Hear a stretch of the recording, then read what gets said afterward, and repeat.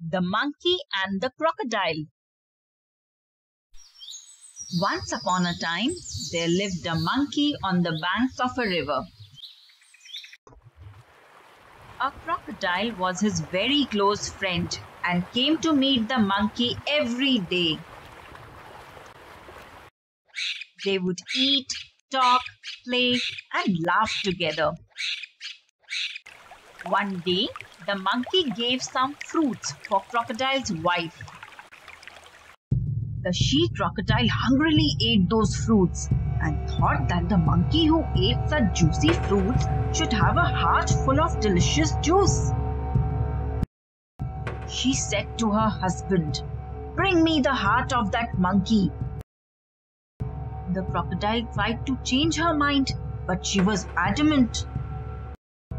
The very next day, he invited the monkey for a feast. He carried him on his back to his home. When they reached the middle of the river, the crocodile began sinking in water. The monkey cried, "Hey, what are you doing? I will drown." "So what? You will die anyway," the crocodile said and told all about the demand of his wife.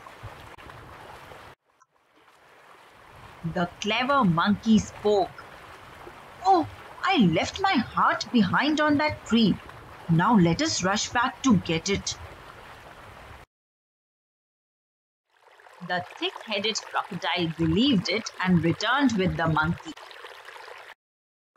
As soon as they reached the shore, the monkey leaped up. The monkey shouted, "Foolish crocodile, ever heard anyone leaving one's heart behind?" The crocodile returned, cursing himself. So the moral of the story is, do not lose your cool when in trouble. Use your head and act smart like the monkey. Hope you enjoyed the video. Please don't forget to subscribe to my channel, InFactKids.